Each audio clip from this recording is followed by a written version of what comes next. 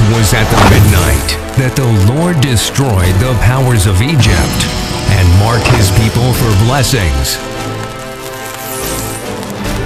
instituted the Passover,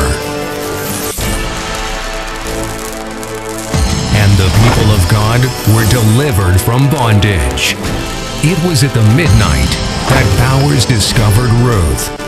It was at the midnight that Paul and Silas prayed, and suddenly there was a great earthquake, so that the foundations of the prison were shaken, and immediately all of the doors were opened and everyone's bands were loosed.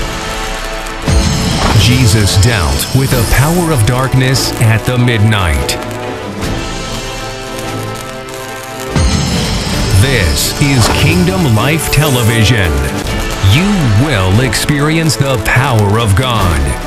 Watch us every night from 12 midnight to 6 a.m., where your breakthrough, prophetic prayers, direction, and healing awaits you.